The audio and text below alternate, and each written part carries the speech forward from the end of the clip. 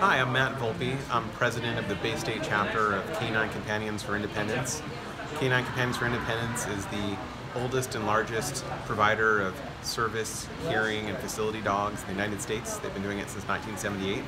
So we're here with 10 dogs, 3 graduates, and 7 puppies in training with their volunteer puppy raisers to go through the airport experience. So getting your boarding pass, going through security, dealing with all the noise and distractions in the environment, so that the dogs are better prepared when they actually are going to go on a real flight, and so that our graduates know what to expect when they're going to be flying with their dogs.